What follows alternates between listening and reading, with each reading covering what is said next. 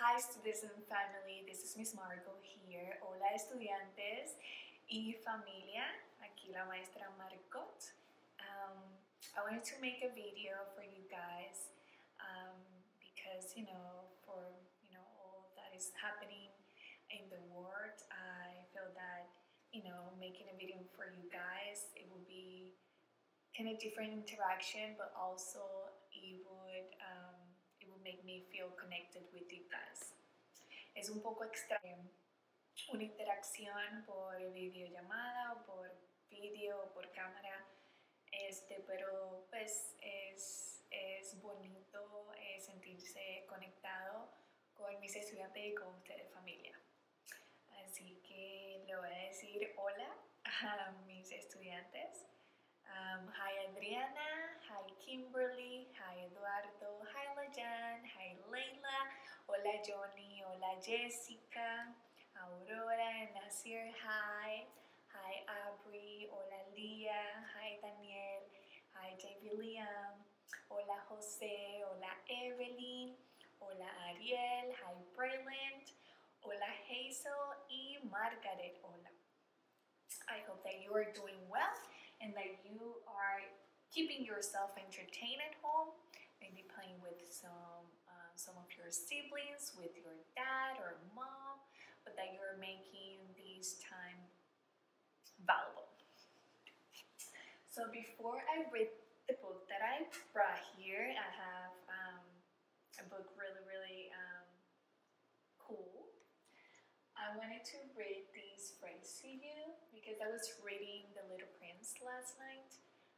Estaba leyendo un libro y encontré esta frase which says, "The essential is invisible to the eyes." Lo esencial es invisible para los ojos. Lo hermoso es invisible para los ojos. Es del Pequeño Príncipe. Estuve leyendo ese libro ayer y me encantó. Ya lo había leído cuando era más joven, pero lo volví a leer y son una de las frases que me gustan. So I brought a book here. I know it's in my computer, but because I don't have any books here, but I wanted to kind of share this book with you guys. So I hope that you enjoy this book, okay? Should we begin? Should we begin? Yes or no? Yes, okay. Okay. This book is called Totally Bored Boris, and it's by Hans Wilhelm. Okay. Have you ever had a day when you felt really bored? Have you? Because I have. When you were even too bored to play with your friends or read a book? I know what those days are like. What makes it work is when nobody pays any attention to you or sees how bored you are. That can really make you angry, and that can make you feel like teasing or fighting. Boris, the little bear in our story, has a day like this. He can think of anything to do. He doesn't want to play with his little sister or her friends, but his attempt to bother them turns out very differently from what he had expected. You can make your predictions now. What is going to happen to little Boris? Is he going to find something to entertain him? Did you think? Let's see. Boris had played with a lot of toys. He had read all of his books. But now he didn't know what to do next. He thought and thought, but he couldn't think of nothing to do. Boris was totally bored. Finally, Boris got up and went to his father. He tooted his trumpet and said, "Let's do something." "I am doing something," said his father. "I'm busy painting. Why don't you go fishing?" That is a good idea. But Boris didn't like that, I think. "Fishing is not fun to do alone," said Boris. "Please do something with me." "I can't right now," said his father. "Why don't you read a book?" I'm tired of my books, replied Boris. Boris hoped that his mother would do something with him. What do you think? Do you think that his mother is going to do something with him? Let's see. I love to, said his mother, but I promised your little sister I'd bake some cookies with her. Why don't you help us? No, no, no, no. I hate my sister and I hate baking cookies. Do you think that is nice to say? I think it's a little rude. Then he stumped back to his room. Maybe there's something to play with there, he said. He took his trumpet with him just in case there wasn't.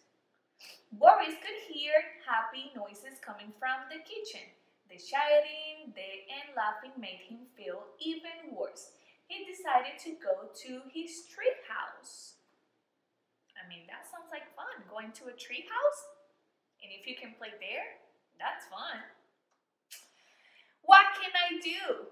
What can I do? He asked himself over and over. There were lots of things he didn't want to do, but nothing that he really wanted to do. But as soon as Boris had climbed up the tree, he saw that there was nothing to do. It was as boring as being back in his room. Did you feel bad for Boris because he couldn't find anything to do? Did you? Suddenly, a huge cardboard box came walking by. From inside came the voice of Boris' sister chanting, I on my way to build a castle. But no one will know where it is. It's a secret. From his tree, Boris could see exactly where she was going. Building a castle? He thought. What a boring idea. If I had that box, I would make a spaceship out of it. He kept watching as his sister and her friend began their work. I think that making a castle is a good idea. Also, making a spaceship is also a good idea, right? Both are good ideas. But I don't think that Boris has a nice attitude. Do you think that he has a nice attitude? Let me know. Soon, Boris saw everyone pasting cutouts and button on the castle and painting pictures on the walls. Boris knew what he would have done instead. A spaceship would need rockets and aerials and lots of other things. But then he remembered that he was much too bored to do anything anyways. The next thing Boris saw was his sister and her friend carrying streamers and creepy paper. I saw they were going to have a party, Boris thought. So what? I hate parties. But he kept watching them from his tree house. Do you really think that he hates parties? Or do you think that he has been just sad? Mother gave us all her old jewelries and clothes to play dress up in. His little sister said very loudly as she passed under Boris' tree a few minutes later, I'll be a princess!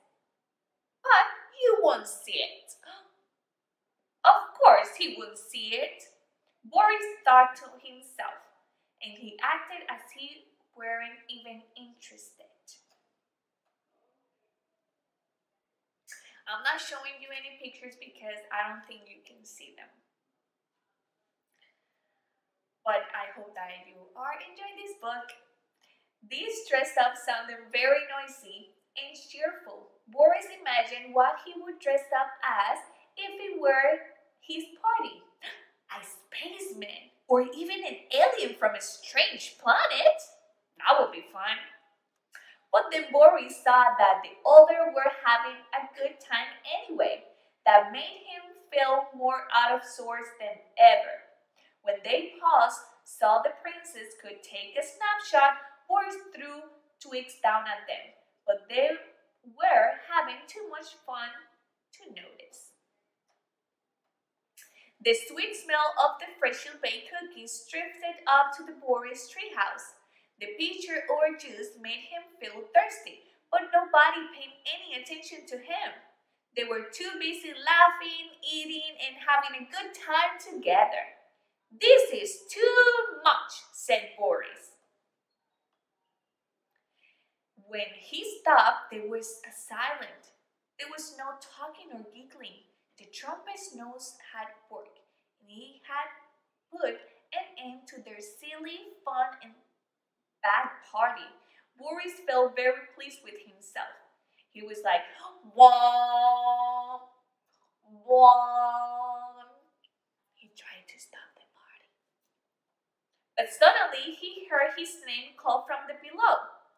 "Boris, a trumpeter is what just a royal feast needs," called one of the guests. "How about it? Would you be the king's trumpeter?" Boris was about to say something very rude, but then he thought for a moment and said, "Maybe I could be the trumpeter. But I'll only do it if I have 20 cookies." "How about 3? said the little sister, looking at the almost empty bowl. "Okay," said Boris, "that's a fair price." And he climbed down from the tree. The party turned out to be fantastic. The trumpeter trumpeted, the king drummed, the royal court danced, and Boris forgot all about his boredom and nothing to do. But he did not forget about the cookie which the princess had saved especially for him. How sweet! The end. So yes, they had fun at the end. He gave up, and he joined the play, right? Because I feel that he just wanted to play, but nobody wanted to play with him, you know?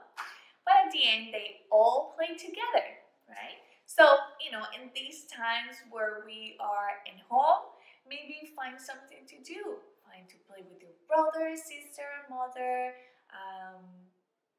any relatives, with the cat, with your dog, okay? Okay, so this is it for me. I hope that we can keep, connecting through videos and, from phone calls or anything. I hope that you stay safe with your families and I will see you again very soon, okay? Espero que disfruten este tiempo para crear más vínculos con la familia, este tiempo para jugar, para aprender de otras maneras, ¿ok? Así que se cuidan y espero verlos pronto. Seguro que los extrañaré mucho, ¿ok? Cuídense.